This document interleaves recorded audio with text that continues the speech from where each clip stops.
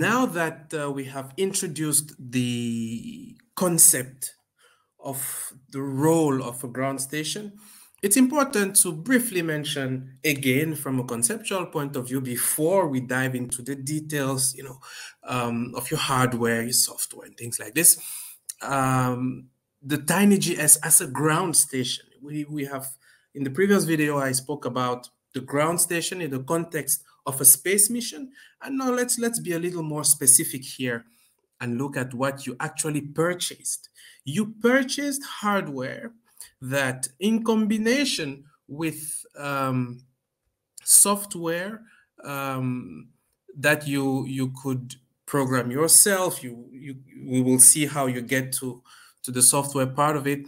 You will essentially have a ground station capable of receiving data from one of these satellites that you can see on screens here. So this is, we're looking at the landing page of tinygs.com website. We're going to dive into what is the TinyGS community, but this is just really briefly to complete the previous video, putting it in the context of the kit that you have purchased, so that you get to have a good sense of what you actually have in your hands. You have hardware that allows you to receive data from these satellites within the context of their missions, and these satellites are LoRa satellites, and we won't dive into the details of the missions of each satellite. You can read about them, but you are now part of these space missions. You are now part,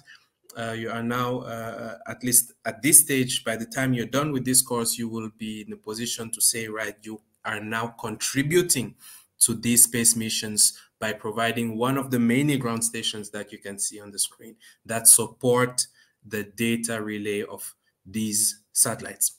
All right, so let's talk again in the next video, where we will be diving a bit more into the details of what you actually purchased, your TinyGS kit. Talk to you in the next video.